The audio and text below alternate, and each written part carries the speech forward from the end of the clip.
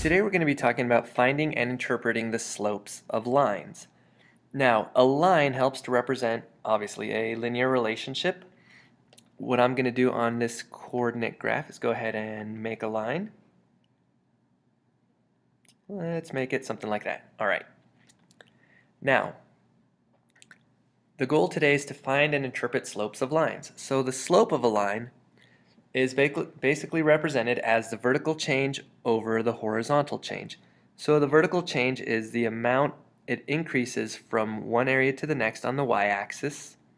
Over the horizontal change, the amount it increases from one area to the next on the x-axis. So if I was to take a little snippet of the line over here, what I'm going to do now is focus on that vertical change. Another term for the vertical change over the horizontal change is rise over run. So back on the vertical change, I could see it increases 1, 2, 3 units.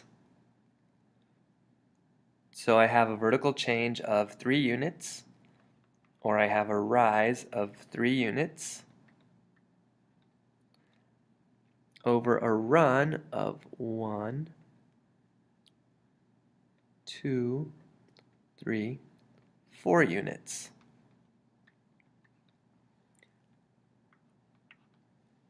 So the slope of this line would be 3/4. Another term you're going to be familiar with is delta y over delta x, which really stands for the change in y over the change in x. All three of these mean exactly the same thing. Now, there are different kinds of slopes. The first kind of slope we're going to talk about is a positive slope. Now, in a positive slope, both the value of the run and the value of the rise are indicated by positive numbers. So in this case, you have a positive divided by a positive, and that's going to leave you with a positive value. Also, if you look at the rise over run from a different perspective, if we're going backwards and then down, you could also see that as a negative rise and a negative run, but a negative divided by a negative also gets you a positive. Now we're going to go ahead and take a look at a negative slope. In this case, from one point to the next, as far as vertical change goes, I have a positive rise because I am going up on the y-axis. However, in terms of the x-axis, I end up with a negative run. So I have a positive divided by a negative, and that's going to get me a negative slope. Again, if I look at it from the other direction, I am going down this time on the y-axis, so I have a negative value. But I am going from left to right on the x-axis, and that gets me a positive value. So in this case, my rise is negative, and my run is positive, but that's still a negative divided by a positive, and that's going to get me a negative slope. So one way to think about it, I guess, if it works for you, is walking up the stairs. Here you are, you're happy, you're walking up the stairs, and then you're sliding down.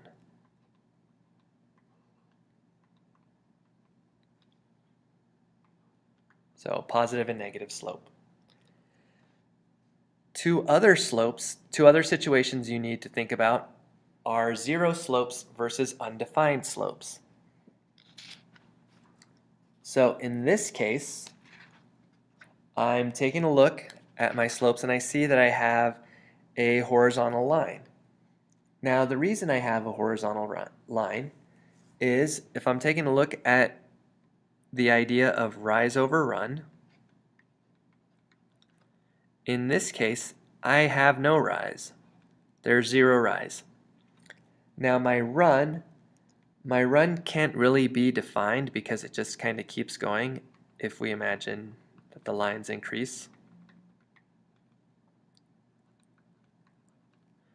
Whatever that value is, it's an indefinite value if you want. An infinite value, sure. Then we're going to take 0 divided by that value, and it's still going to end up as 0. So this ends up being a 0 slope. What about my vertical line? Well, in terms of rise over run,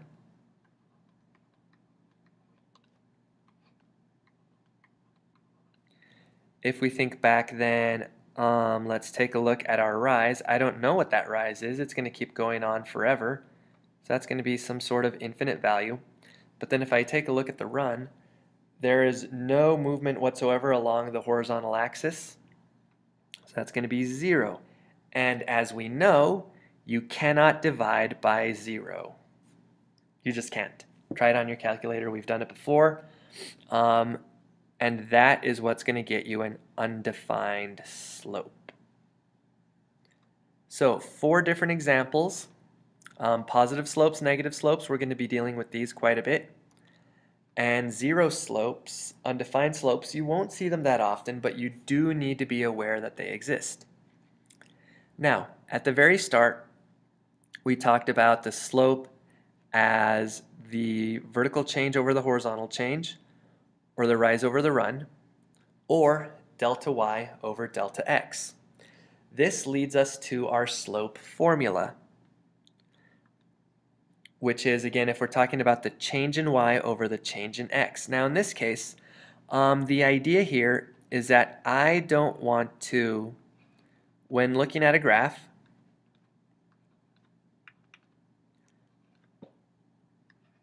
I don't want to have to keep on counting the different squares in order to get a rise or to get a run. Or, more importantly, when I'm not given a graph, but rather 2 separate values, I don't want to draw these points out and then create a line and then count the points. It gets a little tedious that way. So there is a slope formula so that I could find the slope of a line passing through the points 4, 8, positive 4 and positive 8, and positive 1, positive 4. So really, I start out with my formula, y2 minus y1 over x2 minus x sub 1, and then I input the points. So if I'm taking a look at my 2 points, this is going to be my x1 point, this is going to be my y1 point, this is going to be my x2, and this is going to be my y sub 2. So then what I can go ahead and do is plug in those values, and I have 4 minus 8 over 1 minus 4. So 4 minus 8 is a negative 4. 1 minus 4 is a negative 3. So my slope is a positive 4/3. Now here's an interesting question. What if instead of x sub 1, x sub 2, I changed the coordinates so that this was x1 and y1, this was x2, y2. What's going to happen to my answer? Well, if we start out again, y sub 2 minus y sub 1 over x sub 2 minus x sub 1, what we'll see is that I have 8 minus 4 over 4 minus 1. And that's going to get me a positive 4 over 3, which still gets the same answer. So regardless of which is your 1 coordinate and which is your 2 coordinate, you're still going to get the same answer. And that is how you use the slope formula. And that's all.